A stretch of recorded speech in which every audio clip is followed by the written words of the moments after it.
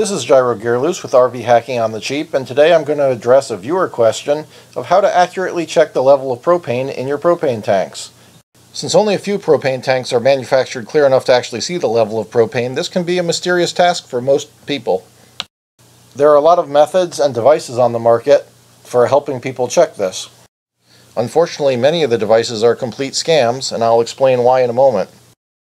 Let's start with an old school method of simply boiling water and throwing it on the propane tank. This actually works because the liquid propane will condense moisture out of the air at a different rate than where there's only vapor in the tank. However, some people are a little nervous of throwing boiling water around casually.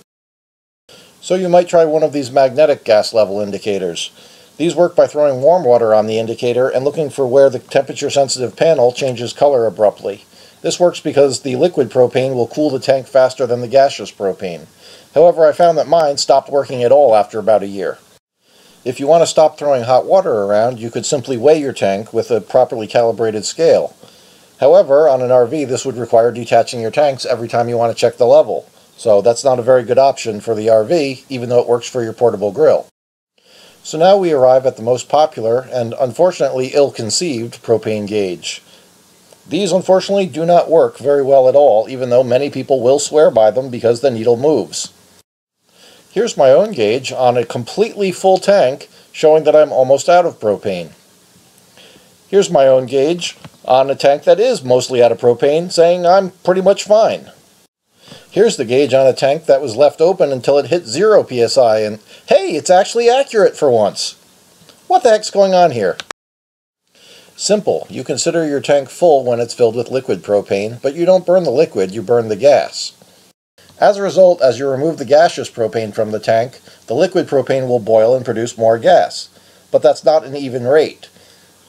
The reason this gauge is not reading accurately is because I'm not currently pulling any of the gas out of the tank. As a result, it actually will rise to full if I gave it enough time. Liquid propane will continue to boil until the gas is back to 40 psi or so. So why does the needle move at all? That's because when the tank is more full, less propane has to evaporate in order to reach 40 psi again. When the tank is empty, more propane has to evaporate to reach 40 psi. And that's what the gauge is indicating as long as you're drawing gas. As soon as you stop drawing gas, enough will evaporate and it goes back to reading full again.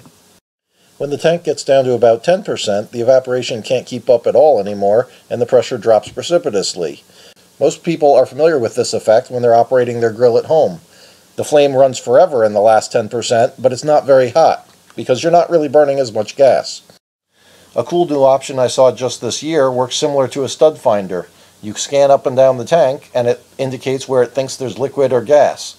I would assume this works, but the device costs about $40, which is a little steep for what it does. So what actually does work then? Well, you've seen it throughout this video. Many tanks actually have real gauges built into them. They're testing the level of the liquid using a float. This has always been the most accurate way of testing the propane, but only recently entered 20-pound cylinders. This has been GyroGearloose. Don't forget to like and subscribe, and feel free to send me any new questions you'd like me to address. Thanks for watching.